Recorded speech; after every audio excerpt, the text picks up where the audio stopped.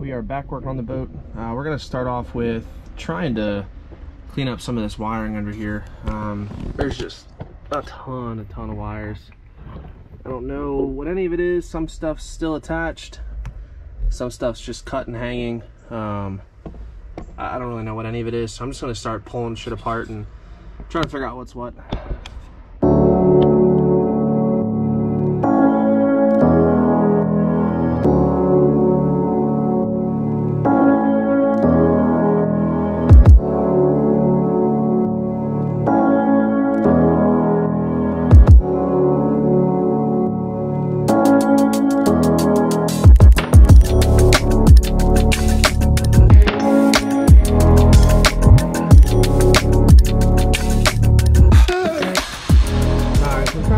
Everything down here, there's just so many loose wires, but I was able to find the wires for the radio. I was able to get the radio hooked up just to kind of test it and make sure everything would work there. So here's one speaker running off of it right now. So I think before we really get into that, because next step's going to be starting to tuck everything back, clean up all the wiring, and then starting to put in the speakers, right? So we're going to be putting in new speaker here and a new speaker there, but we also need to redo some of these side panels here. Obviously this is all flaking off. These back ones are completely loose, which these need to be solid because that's what holds that back seat in. So I think we're gonna start looking behind the paneling here and figuring out how to get this panel off so we can start working on that. All right, we're slowly getting this off. There is a bunch of bolts all the way down this that have nuts and washers on the back of them. It's just very hard to get to them, but I got majority of them out. Hard for you to see, but I just found out there's actually lights that light this whole cabinet up down here, so I thought that was pretty neat. They definitely don't work right now, but that'll be good to that we already got wires ran for. We just got to figure out which switch runs it, and then we can hopefully get that all working again. So for now, I'm gonna cut all the wiring that's going down here, which is basically speaker wires and those lights. I'm just gonna cut those for now. We can redo those later. And I think we got one more bolt up here somewhere that I can't find.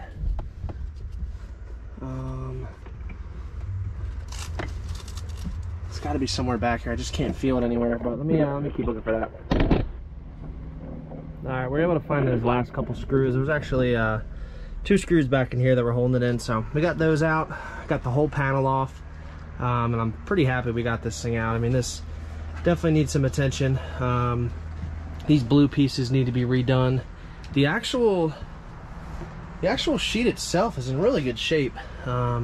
There's a little dark spot in the back, but I'm not really too worried about that. The rest of it's pretty solid, so that should be good. But now we can get to these screws here, so we can replace 2 of the strips.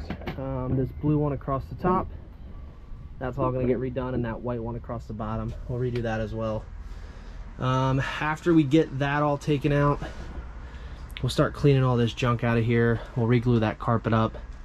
This is how all the wiring looks back there, so they're just hanging everywhere. So we'll get those all secured back up. We'll start putting the radio in, put the speakers in and all that, and then we'll end up doing the same process over here, because clearly I know a lot of you have been talking about this in the comments about needing to pull this down and get this all fixed. So we'll start working on that and start getting it all cleaned up.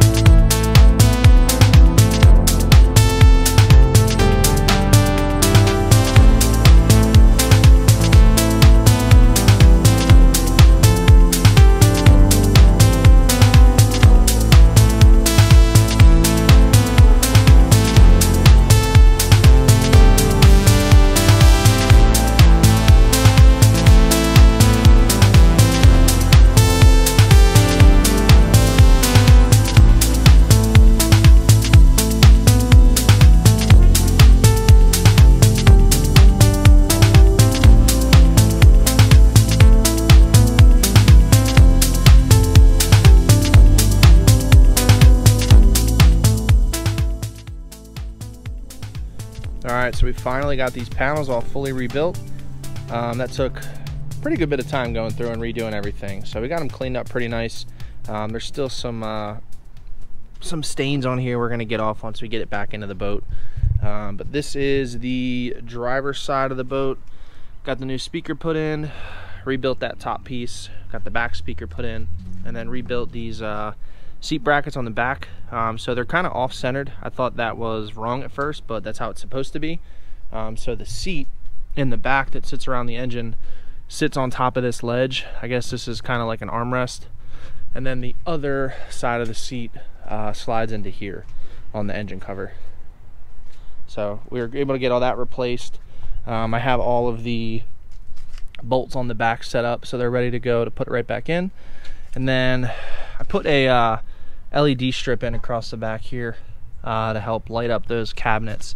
I have these same lights. They're actually truck bed lights. I'll throw a little video in here of them inside my enclosed trailer. I have the same ones installed inside.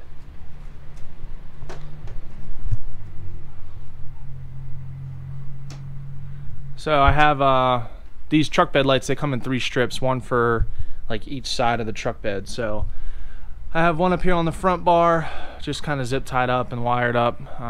One in, I think they're spaced out every two rails across the top. So I got 3 in here in total, but these are great. I mean, they were a little hard to get them to stick on this rail. Obviously they're upside down, but once I zip tied them up there, they do pretty well. And I know in a past video I was talking about putting a little lead on the boat for a trickle charger. This is what I have on the trailer here. So there's a little battery up front here that I have locked, and then I have a little trickle charger lead coming off of here. So that's what runs the electric winch, or the electric jack on the front of it, and then all the power on the inside of the trailer. So these lights have been great. Figured it'd be a good one to throw on the boat as well. Good job, buddy. That is Landon, by the way. You guys haven't seen the dogs very much. I don't think you guys have actually seen him at all, but we have 2 huskies. That's Landon. He's a husky elk hound mix. And then we have Lorenzo, wherever he's at.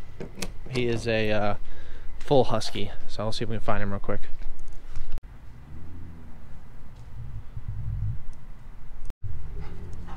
There he is. He's the older one. He's a full Siberian husky, but he's 3. Landon's a little bit behind him. But enough with them. We'll get back to the boat real quick. Here's the passenger side. This panel is a little more beat up than the driver's side. This is ripped from the back engine cover, so that'll actually cover that up, but there's really no way for me to fix that without redoing the whole thing. But same thing, got the seat holders all put back, speakers in, same thing with the front one. So that one is good to go as well. Same thing, got the wiring hanging off the back for the lights. So we have all the wiring for that inside the boat, so it should just be plug and play. Interior is still gutted. I gotta fix that carpet still. The carpet glue didn't hold from earlier in the video, so it ended up dropping back down. So I gotta resecure all that, vacuum everything out in here. But again, we got wires in here for the speakers, same thing in the front, and then down here we have the wires for the lights. So next video we're gonna start off with getting those panels put back in. We'll resecure everything, get that all cleaned up, so that way it's good to go. Same thing on the passenger side. I still need to run the speaker wire up under this cabinet up here for this front one. This one over here is already hooked up, so I just got to finish the other one on the left side. This panel is all rebuilt and installed. It's not perfect at all, but it's a lot better than it was before. I still have the white handle I got to put on there. The bolts that I have are a little short, so I just got to get some longer bolts for it. I tried finding a new one because the one that was in there was a little stained and dirty, but I'm not finding one that's going to match up with these already existing holes in the vinyl. So we'll probably just clean that one a little better. We'll throw that one in. And then the dashboard, we got pretty much everything working on the dash. All the lights are working. I figured out what all the switches are for. I was able to get this all put back together. 12-volt plug works. I was actually able to get the depth finder to work, and then biggest part, we were able to get the radio installed, and it's got a aux cord and a USB port too. Underneath the dash, We got all the wiring cleaned up. We got the horn set up. That all works now. We got the wireless receiver. So this radio doesn't actually have a head unit. This is basically just like a remote control essentially.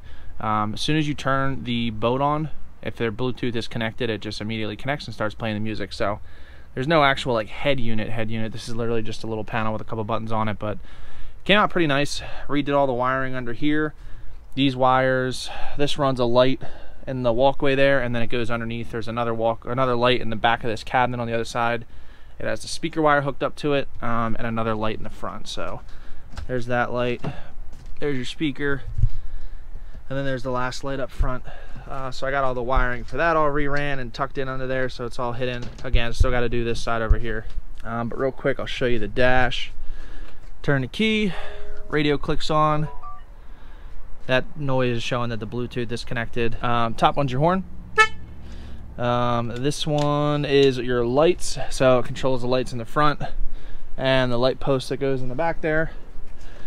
Bilge pump, blower motor. These ones over here, this one runs my depth finder, so when you flick that one on, it sends power to that. I still need to set this all back up and put it down there. I didn't know if it worked, so I didn't bother leaving it down there. I pulled it out. Now that I know it works, at least the gauge works, we'll get that all thrown back in and test all that out. This switch right here runs your dash lights. Really hard to tell right now, but all the gauges are lit up. This one runs your lighting down here, so that light, and that one will probably end up replacing that with LED lights. This switch, this is the only one that I still need to confirm. So I know this one sends power to the light that's in here, which is right here. So with that switch off, that does not have power. I'm curious if that switch also runs power to these wires. It's pretty easy to test it. I just haven't had a chance to test it yet. Or if those lights work with the other switch that runs all the other lighting. So that's really the only thing that I don't know yet, that I still need to figure out. But we got a lot done in the interior. Once we get these panels all thrown back in, I'll really be able to scrub everything down. It's kind of hard. I had them up on the sawhorses trying to scrub them down, which is good, but I don't want to push on it too hard and bend it and start cracking the wood. So once we get them all bolted up and secured in here, it'll be a little easier to scrub them down and clean it. I think before we get the seats and all back in, we're probably going to go drop this in the water and test it out, make sure that everything's good, see if we have any leaks or anything that we need to look at before we start rebuilding it all and putting it all back together, just to make sure that we're not putting in all the interior pieces and then we have to work around it if there's another problem we got to fix. So I think the next video we'll start off with throwing the interior all back together, get all the wires tucked, carpet hidden, and then probably go drop it in the water as is without seats, see how we're looking, and then go from there. Another thing that I figured out, but I still need to figure it out, this little switch right here, this actually runs those exhaust solenoids back here, or flaps, whatever you want to call them. I have them zip tied open right now, but when I pull this switch out, I don't think you'll be able to hear it on camera. You might be able to hear that. That's the relay back here in this box clicking right here.